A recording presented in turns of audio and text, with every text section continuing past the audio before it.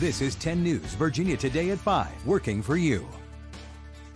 A Bedford woman is now TikTok famous after her graveyard videos cleaning old forgotten headstones have gone viral.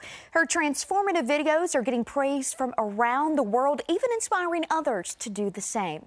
In your Feel Good Friday, meet Alicia Williams, our local good cemeterian.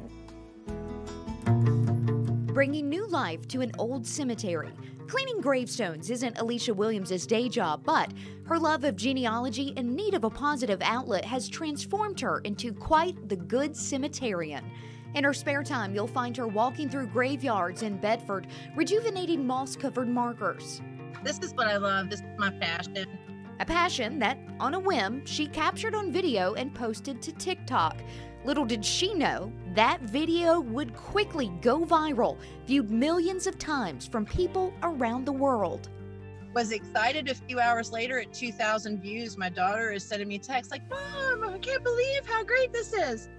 And when I woke up the next morning, it had like 8.5 million, which kind of blew my mind. Did you ever expect to get a response like this to your videos? No, never, absolutely not. She says it all started as a therapeutic outlet.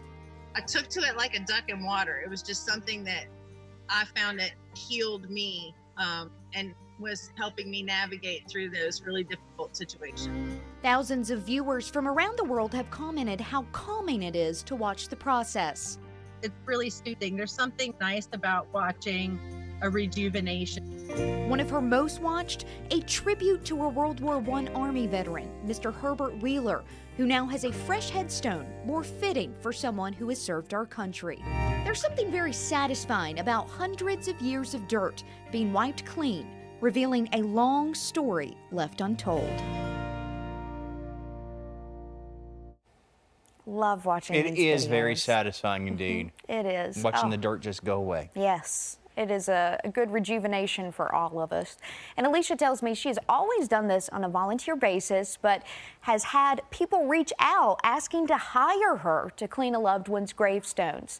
Her videos have inspired a lot of people to take up this as a hobby, but she says it is important to always get permission and to do your research on the proper way to clean off these headstones.